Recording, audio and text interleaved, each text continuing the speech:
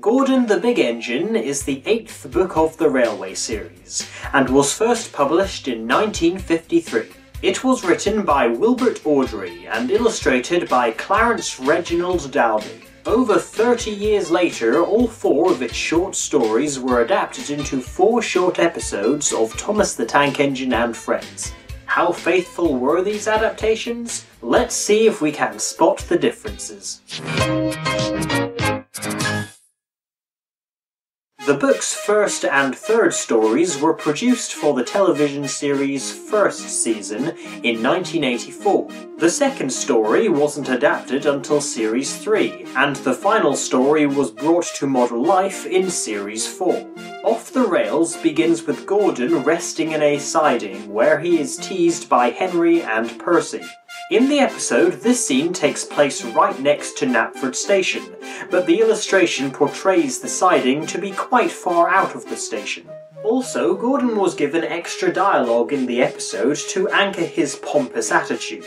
The narration in the book states that the upcoming events of the story take place a few days after Henry insulted Gordon. Although likely not the intent, this makes it seem that Gordon has been sitting in the same siding for days, and thus the time gap was removed in the episode, potentially for this reason. Henry is annoyed that Gordon references his infamous collision while pulling the flying kipper, but in the book Henry seems to have ignored the attempted offence. Fancy speaking to me like that, to me who has never had an accident. Aren't jammed whistles and burnt safety valves accidents? Asked Percy innocently. No, indeed, they are not accidents. They're just high spirits. I mean, it might happen to any engine. But to come off the rails, well, I ask you, is it right? Is it decent? The ditch Gordon slithers into is much larger and steeper in the book. In the episode, the ditch is quite small and really more of a marshland containing broken up rusty engine parts. For some reason, there is actually a track leading to the ditch, and there isn't even a fence to separate the two. Although the time period is supposedly the same, ironically the Fat Controller was using a more modern telephone in the 1950s than the 1980s.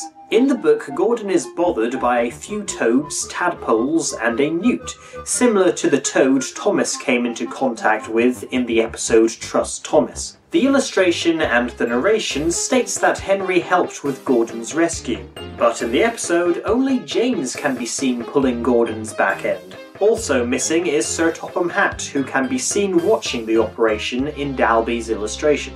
Silly old Gordon fell in a ditch, fell in a ditch, fell in a ditch. Silly old Gordon fell in a ditch all on a Monday morning. Ha ha ha ha! Leaves had its name changed to The Trouble with Mud when adapted in 1992. The story in the book takes place presumably the day after the events of Off the Rails, with Gordon being cleaned and scolded by the Fat Controller for being silly. The first half of the episode is quite different, in that Gordon has somehow been covered with mud, which he stubbornly refuses to have washed off. While this does seem quite out of character for the big engine, frankly I believe it was written in a way that makes the situation relatively believable. I haven't time to dawdle over my appearance. I'm far too busy to waste time with water. Gordon is therefore punished not because he was disobedient and caused a self-inflicted crash, but because he thinks it is reasonable to pull the express looking more brown than blue. While shunting, Gordon warns James that the hill is slippery. In the episode, there is a time jump between Gordon shunting and his warning. You'll probably need some help with the express, you know. Me? Help? Huh. I don't need any help on hills. The sequence where James gets stuck on Gordon's hill due to the track being covered with leaves goes on for 3 pages, whereas in the episode, because it was halfway over by this point, it lasts less than a minute. In the book, as James starts to struggle, the fireman puts sand on the rails, but this makes things worse, and the weight of the coaches starts to drag him backwards. The crew then have a chat, and the guard is sent back to inform the signalman and find an engine to push James. As in the episode, Gordon happened to be nearby and offers to help. The episode ends with Thomas asking Sir Topham Hatt to forgive Gordon and let him pull coaches again, which he agrees to. However, the original story does not resolve the express engine's punishment, as the book still had 2 more stories to tell. My eye. My eye. Down the Mine was actually chosen to be the first episode adapted by Britt Allcroft and David Mitton as a test pilot. It obviously proved successful enough for a full series to be commissioned, unlike the very first time the Railway series was produced for television, which coincidentally happened the same year this book was published. The entire short was reshot with updated models, and the only evidence of its existence is this slightly different model design of Thomas. Phew, what a funny smell. Annie, Clarabelle, do you know what I think it is? It's ditch water. Before Gordon could answer, Thomas puffed away. Thomas appears to be pushing his train in the first 2 illustrations of the story. While it could be the wind blowing the steam from his funnel backwards, it would not be unusual for small engines to push their trains backwards rather than pull them forwards.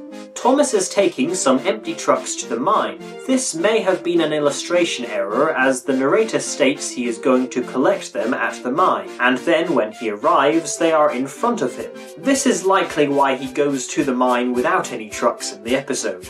The fireman manages to jump back into the cab and stop Thomas, but the ground still caves in due to the engine's weight.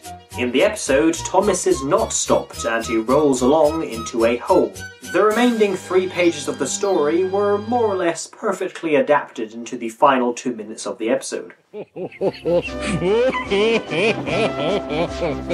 Down a mine, is he?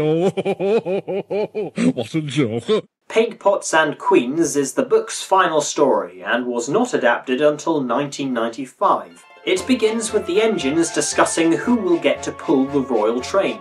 The episode starts at sunset as Thomas and Gordon are returning to the shed. The narrator not only claims that the events of Off the Rails and Down the Mine have just happened, but also that they happened on the same day.